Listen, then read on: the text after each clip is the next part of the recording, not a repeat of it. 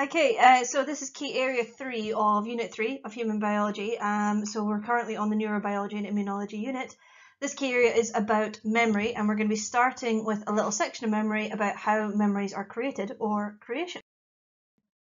Okay, so in terms of stuff that you learnt about Nat 5, you learnt about the idea of, well, when it was at Nat 5, it's the cerebrum, but now we're at higher, it's known as the cerebral cortex. And we learned that that's the part of the brain that's actually responsible for memories and dealing with memories and thoughts and personality and all those kind of things. Okay, so let's think about memory.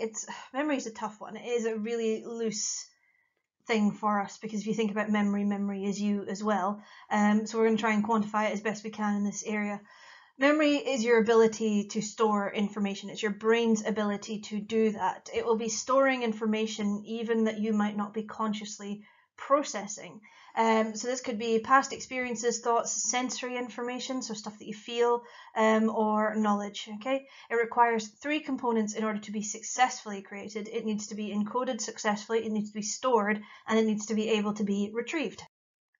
So the first thing that happens is it needs to be encoded. So basically, to make a memory actually a proper functional memory that you can take back and actually retrieve, the sensory information needs to be encoded into information that can actually be stored in the brain. So basically, it's not instantly able to just be stored. It needs to be encoded in this special way so as your brain can actually use it effectively. I'm thinking, but it's got to be in a different format, because if you remember how something tastes, you don't literally taste it again.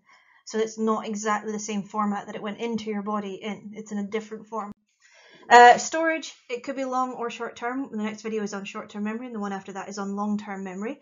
Long term memory is subject to change depending on the nature of the memory. We don't really understand a huge amount about long term memory in total, but it can change. Basically, stuff can be deleted, stuff can be either irretrievable, we just can't access it, so it may as well be deleted. And if we knew how long term memory worked, we'd find things like learning an awful lot more easy.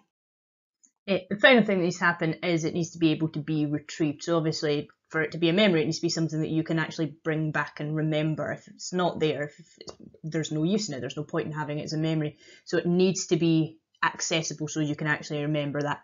And short-term memories and long-term memories both have this ability to be retrieved because obviously you remember them.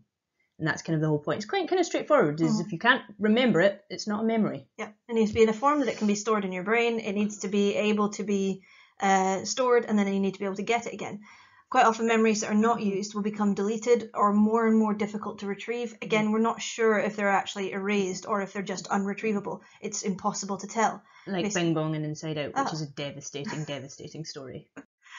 So that's essentially it in terms of creation of memory. So memory has to be encoded in order to convert sensory information into a form that can be stored. It has to be able to be stored, and the storage of information, so we have to be able to store information so as we can actually access it. And then you need to actually be able to retrieve it in the first place. Okay, so that's essentially creation. Our next section will be on short-term memory. See you then.